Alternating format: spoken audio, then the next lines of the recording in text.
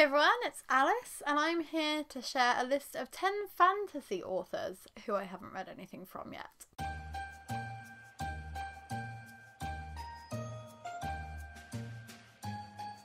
So on Christmas Eve, I shared a list of classic authors that I haven't read anything from yet. So I thought today, with being Boxing Day, I might as well do another list and share 10 fantasy authors that I haven't read anything from yet. Some of these are going to be controversial, some of these are going to be unsurprising. So buckle up and come on a journey with me into the embarrassing land of I pretend I'm a bookworm, but I've never actually read anything. So the first author on this list is N.K. Jemisin. I feel like everybody should read N.K. Jemisin if they like fantasy, because she's the only author who's ever won the Hugo Award for all 3 books in a series, which is a crazily impressive achievement. I'm definitely interested in the 5th season series. I mean, I've got The City We Became on my Kindle. I feel like I've got the first book in one of her other series on my Kindle as well. Something about Kingdoms is popping up in my head. I just can't think exactly what it is, but I haven't had a chance to read either of them yet, and I haven't started the 5th season series either, and I definitely need to fix that. Another author I feel like everybody should try and read is R.F. Kuang, who wrote The Poppy War. It's one of the most hyped fantasy series that has come out recently.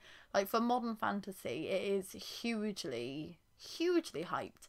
And so many people say that it absolutely destroys you, it just tears you apart, and it's really difficult to read. It covers a lot of difficult topics as well as having those fantasy elements, so it's a lot on the darker side. And darker fiction does interest me, but I do think that might be what's putting me off of reading this one, because I know it's going to put me through the emotional ringer, and I haven't been in a good place to do that. But if I can get my mental health into a bit of a comfier place, this will be one of the first books that I pick up. Another author I haven't tried yet, who I really should have tried, is George R.R. Martin. Quite clearly, the author of A Game of Thrones. I've watched A Game of Thrones. I've watched every single episode, and I loved most of it, and I hated some of it, and I'm sure you can imagine which series I hated, because everybody hated exactly the same ones. But I haven't read the source material. I don't know the characters as well as people who have read the source material, so I might feel differently about the show once I've read the books. I don't know why I haven't read these yet. My mum got me this set, this gorgeous set with these like scenes on the spines for either my 17th or 18th birthday, and I just still haven't picked them up. And I really want to, but something about it is just blocking my brain. Maybe it's the fact that it's not a finished series, maybe it's the fact that they're quite chunky compared to the books I normally read. But I definitely want to try to start this series in 2022, which is big talk and is not going to happen. Another series I'd really like to start in 2022 is the Rivers of London series by Ben Aronovich. As you can see, this is The Hanging Tree, which is very late in the series. It's actually book 6. I own loads of these. I think I've got 8 of them, maybe 9. And I haven't even started the first one. I just keep spotting them in charity shops, grabbing them because the covers are gorgeous. And because the covers are so gorgeous, they're very memorable. So I know which ones I have and which ones I don't. So I grab them once I see them, and then I never read them. But the Peter Grant series is one of those ones that it's less hyped than I think it probably should be. Because the fact that it's been running for as long as it has, and the fact that it has got some very, very hardcore fans, I think possibly if this was a US author, it would be more hyped, but because it's a UK author and it's set in London, I think that might be why it's not like a worldwide, very, very intensely hyped series. But I will have to see when I start them. Another series I can't wait to start is the Jade City series by Fonda Lee, because I've never read a Fonda Lee book, and that might not seem too bad considering I've only just hauled this Illumicrate special edition set, so I haven't owned them for very long, but it doesn't excuse the fact that I've had Jade City on my Kindle for at least a year, and I should have probably read it before I bought the special set. I was like, I'm sure I'll love it, I'll just buy the special set and then probably never read them because that's who I am as a person. Another author I keep buying and haven't picked up any books by yet is Robin Hobb. So there's a lot of booktubers doing the Elderling along, where they're reading The Realm of the Elderling and discussing a different book each month. So I've heard a lot about Robin Hobb's books from Becca and the Books and JD Ray Reads. So I think they're the kind of books that I will enjoy. I just haven't started them yet.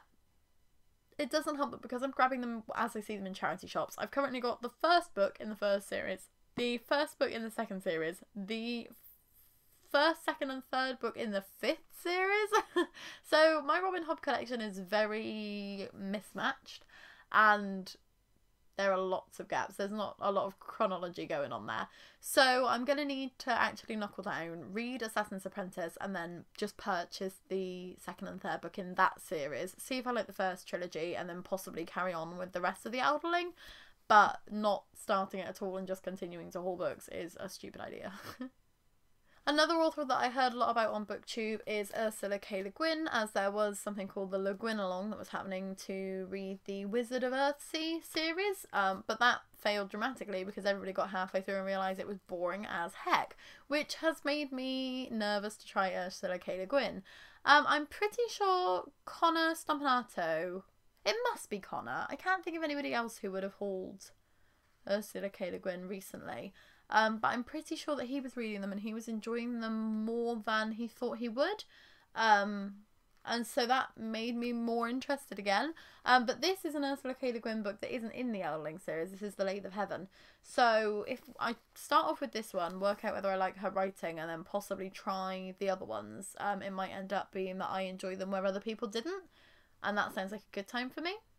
The only author on this list that I haven't read anything by that I'm not tempted by at the moment is Mark Lawrence, and Mark Lawrence is the author of the Red Sister series.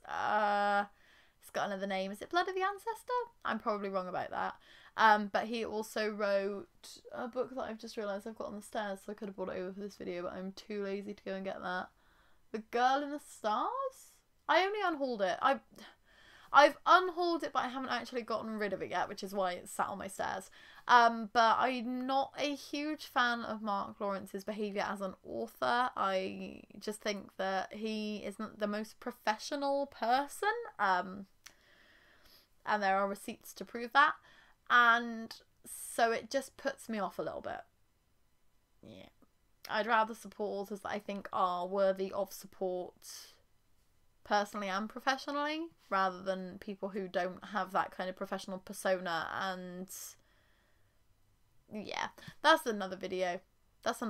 But I haven't read a single book by Mark Lawrence, and I feel like he's a big enough fantasy author that I probably should have before all of this even happened, but now I'm not sure if I ever will.